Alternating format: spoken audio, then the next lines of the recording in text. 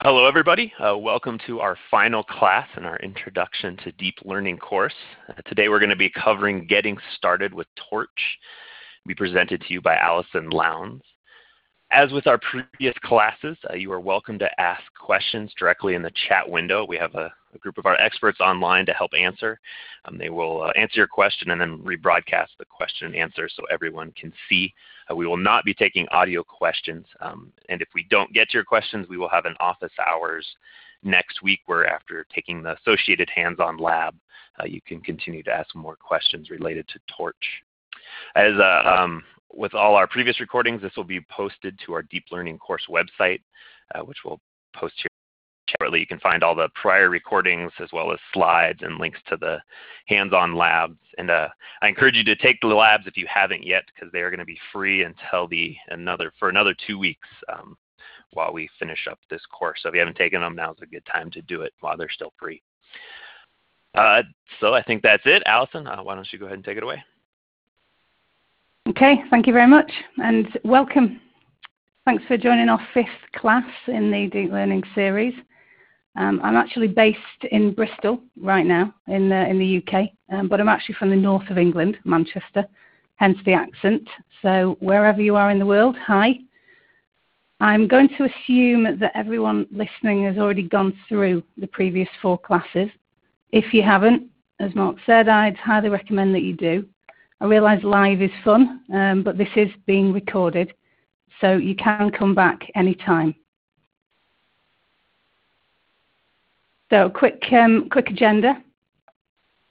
I'll just mention obviously the previous classes, cover a little bit about iTorch, and a reminder of why deep learning. Then we'll go through some preliminary introductions on Torch and the benefits, a little bit of information on installation, and more on the theoretical side, and then go through again the current facility we have for Quick Labs, and some more information on software releases, roadmaps, and then there will be some advanced intel for you later on. So I do have a slight delay when I'm actually changing slides, so just bear with me on that. So as Mark mentioned, also live now is our corresponding hands-on lab. And you can actually use this presentation material as a reference if you wish, but the labs are self-explanatory. If you are coming in cold, all of the classes and hands-on labs are online. Quick Labs uses IPython notebooks, and we're running the same AWS, Amazon Web Services, GPU instance. So it just takes around 3 or 4 minutes to set up the environment. Everything runs on the cloud, not on your computer, so there's no need to download any code right now. So you can either go to the developer zone for all your info, or simply go to Google and say, or type NVIDIA Deep Learning to be directed to all the resources that you'll need. These slides will be put up on the actual course site. So IPython notebooks are really great, but Torch thought that they could be better. So they actually wrote iTorch, which is an IPython kernel for Torch, enhancing your browser experience even further with videos and images and embeddings.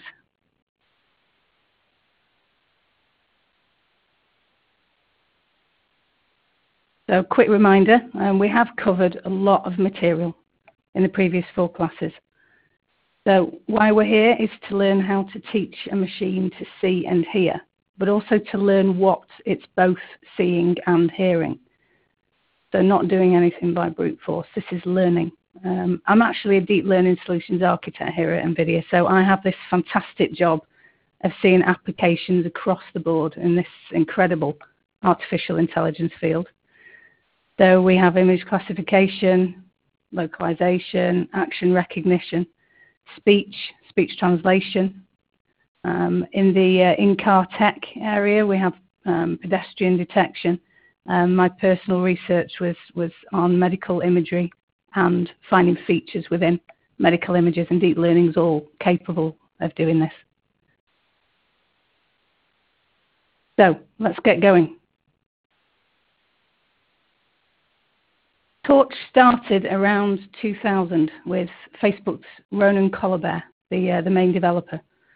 Torch7 is the current version, the fourth. They use odd numbers only, so 1, 3, 5, 7 being the fourth. And this version is aimed at web-scale learning in speech, image, and video applications. Torch is used exclusively for research and prototyping for unsupervised and supervised learning, reinforcement learning, and more. It's real state-of-the-art code. Facebook especially spends a great deal of time improving parallelism for multi-GPU, model, data, DAG, directed acyclic graphs, and overlapping techniques to improve host device communication. Plus, there's lots of development in kernel speed for convolutions, etc. So current maintainers are Ronan Colabert, who's at Facebook, Clement Farabee, who is now at Twitter. You may know him from his MadBits site, which Twitter then acquired. Corey is at DeepMind, or Google DeepMind, and Sumit Chintala is at Facebook in Facebook's AI lab. Torch is widely used in many research labs and companies, including obviously Facebook, Google, Twitter, but also NYU, the IDEAP Research Institute at Purdue, Element Inc., and Wet Lab.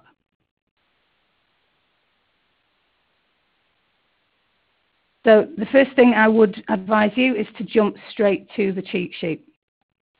Life is busy. Coders figured out efficiency a long time ago. Torch is maintained by top coders, way more ninja than I am. So I'll actually be using some of their material in both this presentation and particularly in the hands-on lab. They are all very happy to offer this assistance because they want you using their highly optimized framework, Torch7. The cheat sheet and all the code are maintained on GitHub, but if you do have advanced questions only, you can head over to Gitter, where most of the devs hang out. But please, for install or newbie questions, go to the Google group first for very quick responses. The community behind Torch is extremely good, but they do need to split the support workload. So Google groups for install and new queries, Gitter for chat and advanced questions, or just to hang out and watch some real master coders at work. So why Torch? Basically, Torch is built on Lua, which is a scripting language, a very quick scripting language.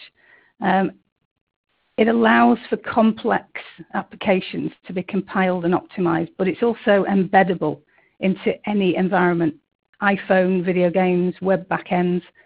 The complete Torch framework can run on an iPhone with no mods to scripts whatsoever. Torch's universal data structure, the table, can also be used as an array, a dictionary, hash table, class, struct, object, or list. Torch7 extends the table with a tensor object. We'll go further into tensors later, but you should have heard about them already in previous classes. This is an n-dimensional array type.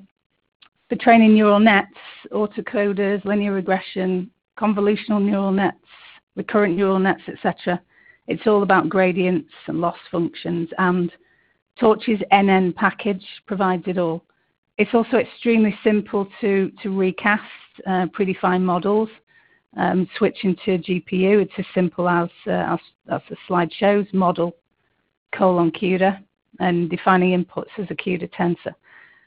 If runtime speed is a priority for you, if the convenience of a very easy-to-use scripting interface is a priority for you, and definitely if you need to use multi-GPU, then Torch should be the choice of framework.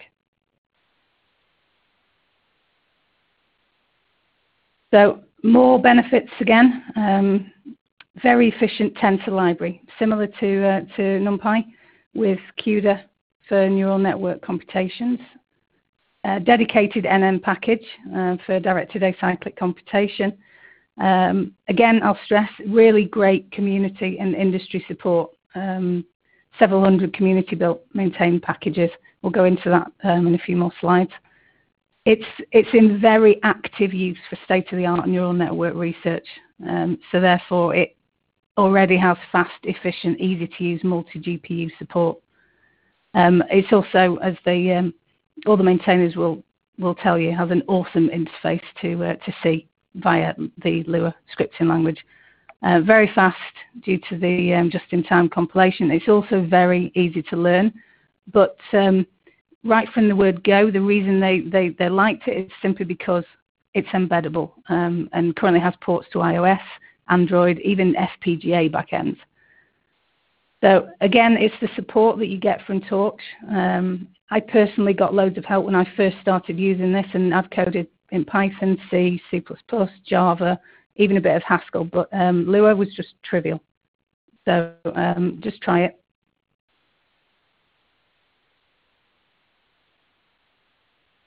Okay, so the Torch core consists of the following packages. Each package repository usually includes its own documentation with a README, which may contain links to the docs directory. There are many packages. Torch, NN. I won't bother going through that entire list. We'll talk about the TREPL later.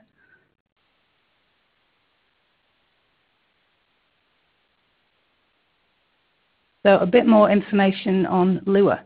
This actually originated in Brazil. It's very powerful, fast, lightweight, and again, it's because of its embeddable nature that it was picked out.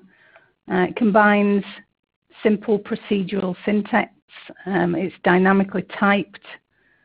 It runs by interpreting bytecode for register-based virtual machines, has automatic memory management with incremental garbage collection. It's actually maintained by a team at PUC Rio. That's the Pontifical Catholic University of Rio de Janeiro in Brazil. And it's actually now housed at Lab Lua, I believe, which is a laboratory of the computer science department there. It offers excellent support for OOP, for object-oriented programming, also for functional programming and data-driven programming. Its table implements associative arrays in a very efficient manner. That's an array that can be indexed not only with numbers but also with strings or any other value of the language. Tables actually have no fixed size. They can be resized dynamically. They can even be used as virtual tables over another table to simulate various OO paradigms. Tables, in fact, are the only data structuring mechanism in Lua, or rather Lua 4 now. So it's very powerful. And the tables themselves are used to represent ordinary arrays, etc.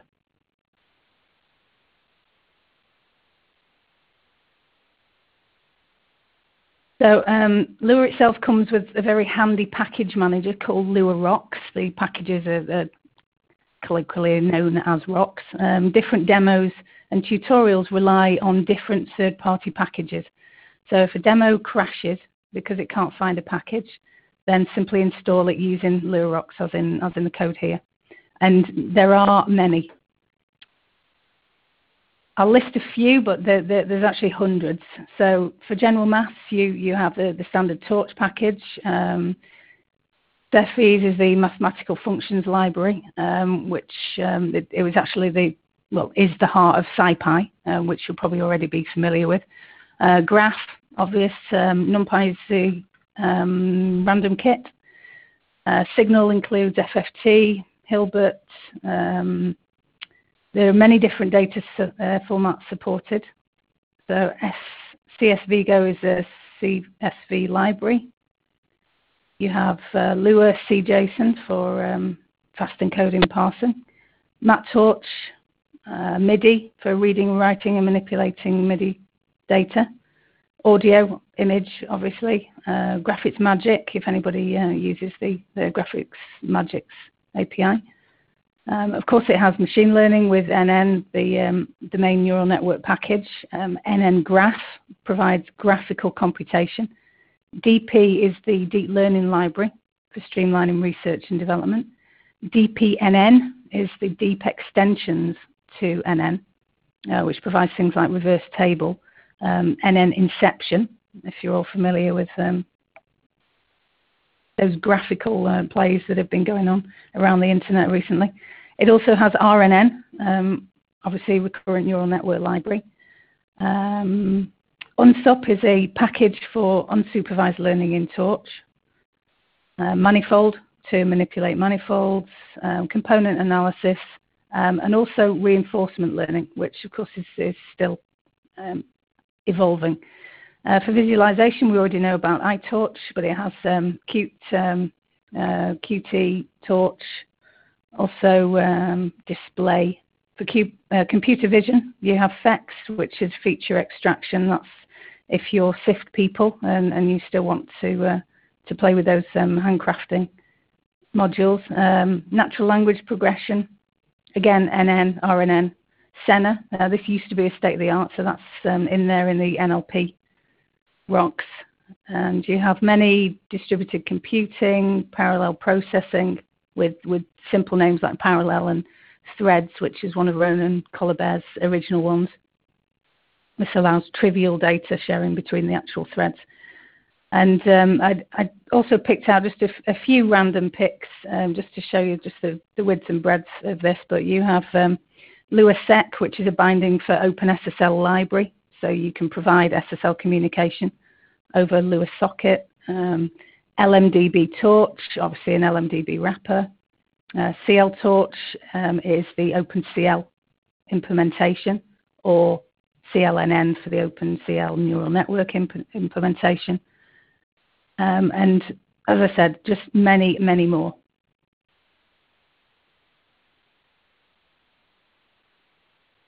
So for installation, I believe the current workload is shared as follows.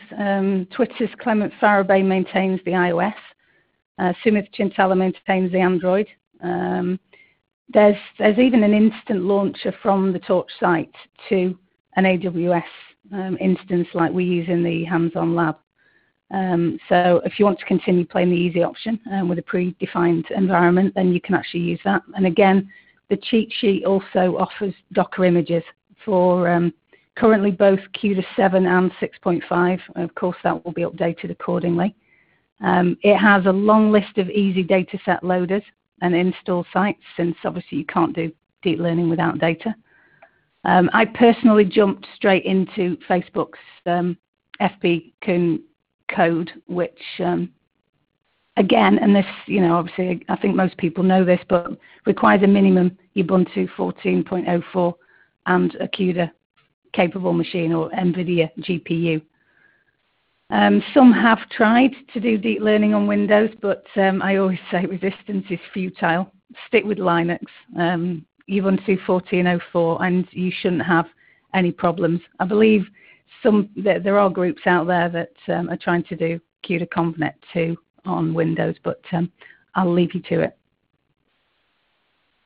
So command line installs extremely simple. On this particular code here, the first script installs the basic package dependencies that LuaJIT and Torch require. The second script installs LuaJIT and LuaRocks, and then LuaRocks, the package manager, will install the core packages like Torch, NN, Paths, and a few other packages. So the Torch ecosystem itself relies on LuaRocks for package distribution. Each is distributed via a Git repo, and Torch7 relies on that LuaJIT dynamic interpreter, similar to Python, but it's got very high flexibility and interoperability with an unmatched, some would say, assembler-written, state-of-the-art low memory footprint. The raw LuaJIT interpreter is actually very basic. So a package was developed called TREPL, a Torch read eval print loop, or REPL or shell, and that's just packed full of convenient features like tab completion on nested namespaces, history, which is preserved between sessions, auto print after eval, that can be stopped with a semicolon as standard. Each command is profiled, timing is reported. It's just very easy and very intuitive. So once installed, you simply run Torch with TH to start the TREPL. And for example, in this code on the slide, it's just TH and then your actual file name, and then you tell it where the actual data is residing. You tell it how many GPUs you're using, tell it which backend you're using, and which model that you're going to train with. It's as simple as that. So this is obviously a screenshot. It's a bit difficult. I hope you can see this. Alternately, you will be given PDFs of all these slides anyway. It's quite difficult sticking even a small entire neural network program into one screen. But neural networks in Torch are constructed basically using the NN package. Modules are the bricks, as Sumit says, used to build the networks, but each of themselves are neural networks. So they can all be combined with other networks, and then you can also bring in containers to create really complex neural networks. So for example, LeNet is a simple feed-forward network, takes the input, feeds it through several layers, one after the other, and then finally gives the output. And such a network container is, as this code shows in the screenshot, NN sequential, which basically feeds the input through several layers.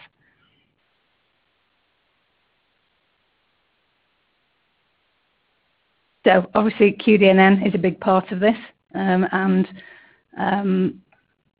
vast improvements, to be honest, have been brought to deep learning simply thanks to not only our developers and the QDNN library, but for the simple fact that we work closely with Torch. We work closely with all the other frameworks as well. But QDNN is integrated deep into Torch with bindings from Facebook's AI research for deep learning and convolutional nets. So much that there is just really highly ran efficiency on GPU.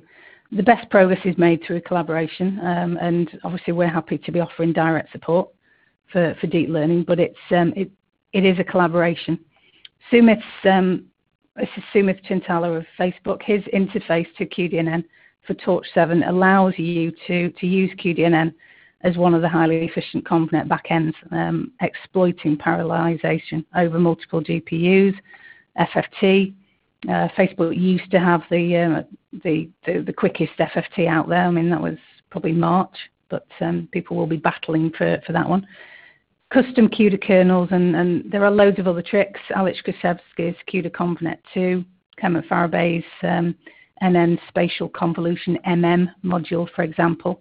And it's all available up on especially on Sumit's GitHub. He does hold most of the code there, and it's all open source. So just go grab it and train with it. So a little bit more detail on tensors. You should be aware of it now because we have covered it in previous classes, but it is the most important in Torch. Quick reminder, obviously, it is a serializable, potentially multi-dimensional matrix, but basically the number of dimensions is unlimited, and this is due to the long storage.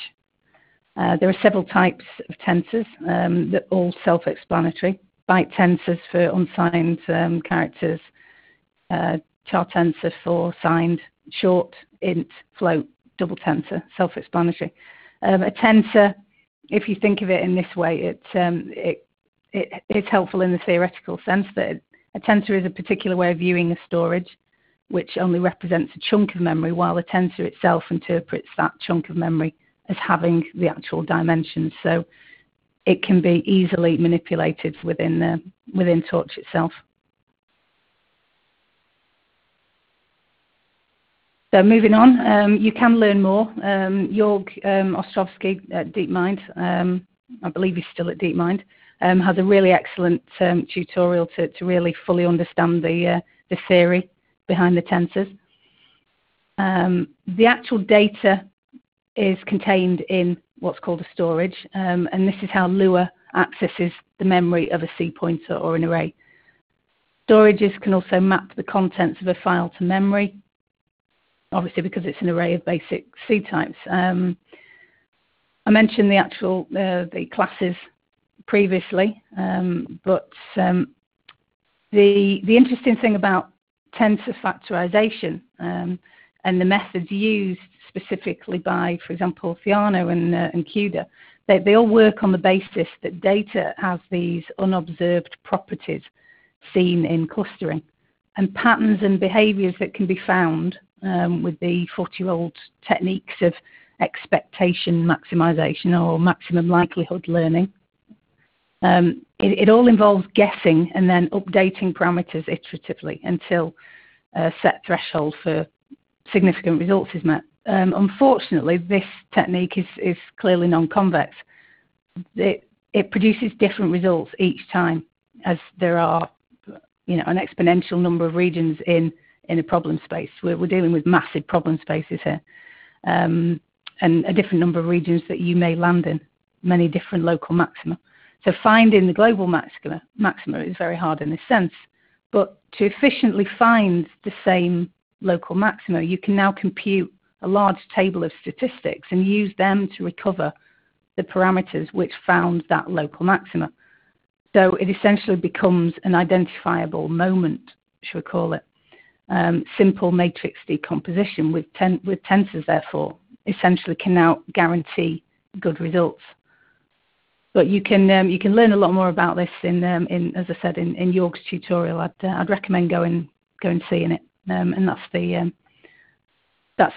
GitHub there that leads to it. But again, we'll send these slides out, put them on up on the web. So CUDA itself, very simple. You simply require QTorch, QNN, or QNNX, which is an experimental implementation, or QDNN, which is the main QDNN bindings for Torch. Clearly on a CUDA-capable machine. CUDA is just simply well suited to Torch, but it's because of Torch's flexibility and scalability that it's very impressive. So basically, you can even put any of this code with Torch on our embedded boards, and there are specific install and usage instructions at that link there, so you can actually work with our Jetson TK1 development kit with Torch and literally embed your code onto drones, onto phones. There's so many different applications. It's actually quite fun to work with. So have a play around on that. There's lots of tutorials, etc., to go into that further.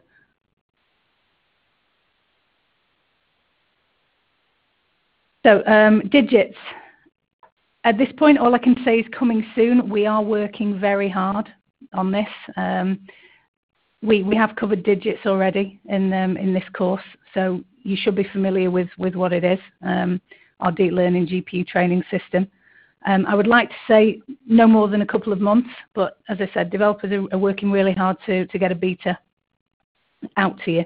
And once that happens, then you'll have that full functionality of digits, which I can't stress enough.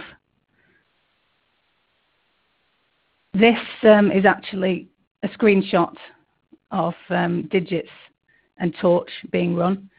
Obviously, it looks quite similar to Caffe, but that's because it's the digits format. But this is raw Torch output, and I'll show you the logs as follows. But our developers are working really hard and around the clock to get this full integration for you. As I said, it will be very soon.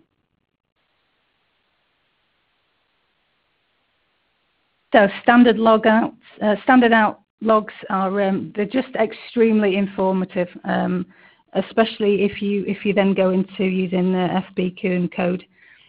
You just know everything that's going on. I know this is common across the board, but it just really is very informative for command line especially. So it's probably going to be fairly difficult for you to see all these, but again, slides will be sent to you. So standard out logs here. letting you know exactly what's going on behind the scenes, exactly what the code is doing, what the different timings. I'm not sure how many of you are actually already at this stage where you're running, but it definitely does help with the learning curve of understanding this until you actually get the kind of visualization that we can offer in digits. And whether or not you've already played with Cafe and digits, it does help to see that visualization side. But many logical coders would argue and say that the command line is better. So again, the actual Torch standard out is just extremely helpful. So an example neural network in Lua. Apologies for the tiny size again, but just going into a little bit more detail here. You've got the first layer applies 16 filters to the input map. I don't think I can do pointing here for you. So it's choosing randomly among different layers using the fan-in parameter, each times 5. The receptive field of this first layer is 5 by 5, and the maps produced by it are therefore 16 by 28 by 28. So this linear transform is then followed by tan-H nonlinearity and an L2 pooling function, as you can see from the code. So that pools regions of size 2 by 2. So stride of 2 by 2. The result of that operation is a 16 by 14 by 14 array. So that represents a 14 by 14 map of 16 dimensional feature vectors. The receptive field of each at this stage being 7 by 7. The second layer, similar to the first, except that now the 16 dimensional feature maps are projected into 2, 5, 6 dimension maps with a fully connected connection table. So each unit in the output array is influenced by a 4 by 5 by 5 neighborhood of features. Again, it's quite difficult to sort of tell you this in a presentation style, but it is worth.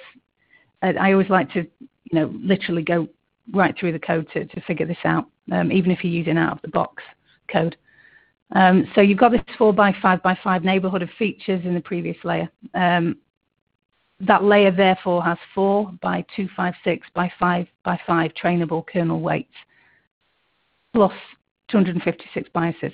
So the result of the complete layer, convolution and pooling, is a 5 by 5 array of 2, 5, 6 dimensional feature vectors, which is then flattened into a 6400 dimension vector and fed to the 2-layer neural net. So the final prediction, 10-dimensional distribution over classes, is influenced by a 32 by 32 neighborhood.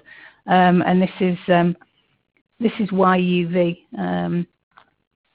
pixels, basically, in this particular example. So you're defining color space. So as this slide shows, what I was actually working on was, and this is a sample of the Y-channel data, and this is the SVHN data set, which is the Street View house numbers data set from Google. A little bit more code for you to actually see. So you have TH and then the dual.lua. This is Clement Farabay's code. Again, he has some great tutorials on his MadBits site. This particular setting was size small, where you're basically testing on 10,000 images as opposed to 73,627, I think, by memory. Total images in the actual data set. Now, I actually stopped my own testing at 92, my own training, sorry, in code at 92.95.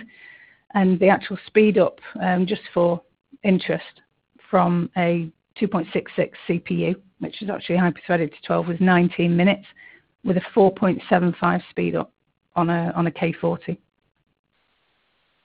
So this, as I said, was my own testing, but there's lots more, and you can play with the SVHN code and train on our hands-on lab.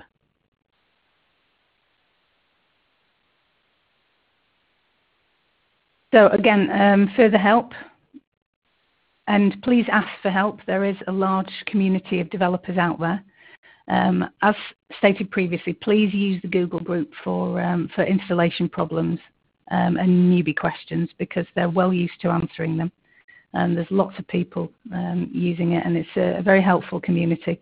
If you are advanced, head over to Gitter, and you can discuss with the actual developers and a whole lot more. But there is also a GitHub issues page that you can visit and get lots of extra help with. So the actual hands-on lab. Clearly, I can't do everything just in a presentation and by voice. So I would encourage you to go and try out our own lab. It's live now. It was actually enabled very much by Sumit at Facebook AI Research and Clement at Twitter. If you're not familiar, then take the time to actually just run through the video on the main Quick Labs page to understand how the lab environment loads.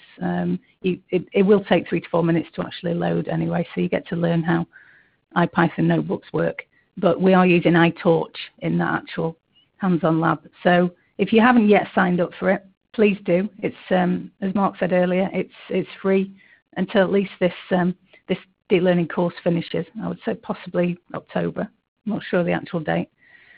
Create an account, literally go to the Getting Started with Torch7 lab and just click Start. It will load up the environment and you can just take your time. I think you get up to 2 hours.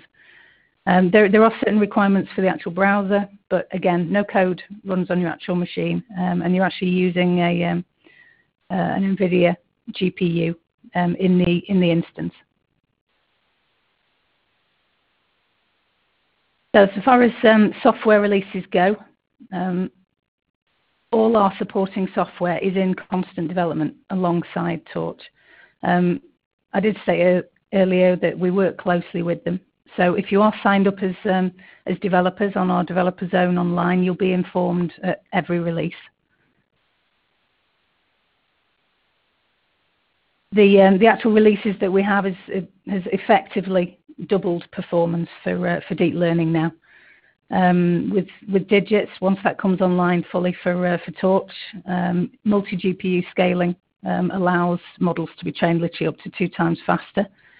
QDNN 3, 2 times faster for training with training support for larger models. CUDA 7.5 release, again, is 2 times larger data sets. So we're all working hard for you, and as I said, this is constant evolution of software as well as our hardware. Torch 2 are in constant evolution. So their current roadmap is for the NN container to have a unified interface between containers and graph. They are busily developing and optimizing the RNN package for recurrent neural nets.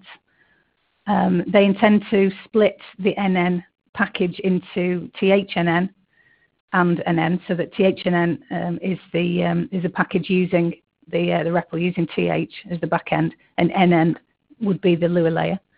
So THNN can then be used as a standalone C library, and the same for QNN. They're also intending to publish a lot more tutorials and working on a universal dataset API to support both GPU and CPU. Now that would be a fantastic tool, so I hope they can do that really quickly. They are putting together a model zoo as well, like Cafe, just to help people to get on board. So if you are beyond beginner, possibly even intermediate level, then we actually have Nicholas Leonard from Element Inc. doing an applied Torch7 webinar for us. This is October 8th, so I would recommend that you register now. That's the link there up on our main tech conference site.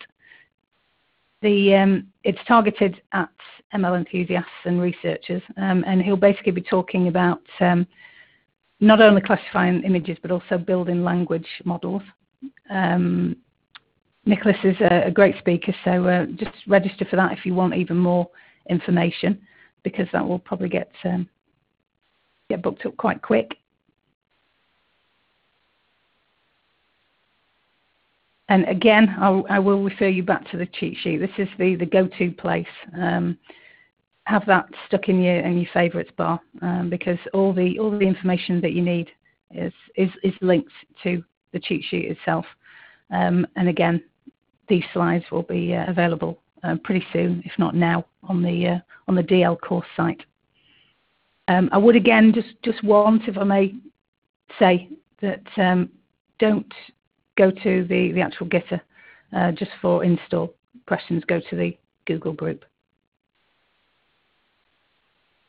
So again, the deep learning course itself has already been run, but all the resources are online, all the slides, all the recordings, etc., and they will be there permanently, as much as that can go. So please check out the courses if you've come in cold into this one. And at that point, I will open up to try and answer some of your questions.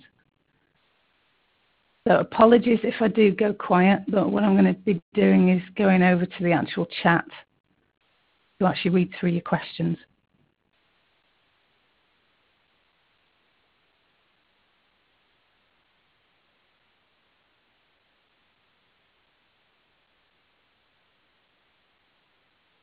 Right, okay. Trying to figure out on the actual time.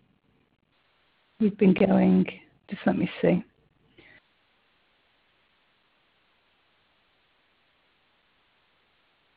Right, okay, so in Torch, how 1D convolution NN is working. I don't see where I can set the number of filters. Okay, so try using the 2D convolution with 1 as the secondary dimension, but probably easier to just go to the NN documentation. How is it possible to layer-wise pre-train a neural network in Torch? So doing true pre-training. At this point, I'd like to just thank my colleagues who are also trying to answer some of these while I was actually talking. So doing true pre-training with generative models is more advanced for most users, but transfer learning is available. So you can load cafe models, but the load cafe import doesn't cleanly import the models. Okay, I'll move on from that one. Is distributed MPI-like neural network training available in Torch to offload computation to multi-GPU clusters? Yes, there is support for multi-GPU training within a node, but not inter-node support. Is Digits more likely to support Torch Next or Theano? Definitely Torch. We are working with all the frameworks, but I know we definitely want to get Torch fully integrated. I don't want to give out actual dates, but I would probably say within the next couple of months. We are very actively developing. What is the name of the system used for pedestrian detection and traffic sign recognition? Okay, so there's actually lots of studies on that subject. You can either go to Wikipedia or Sumith, sumith.ch. He has lots of pedestrian papers from CBPR, etc. Okay, I think probably one more question, and then we will wrap up. So can we run Torch models or code through Python commands?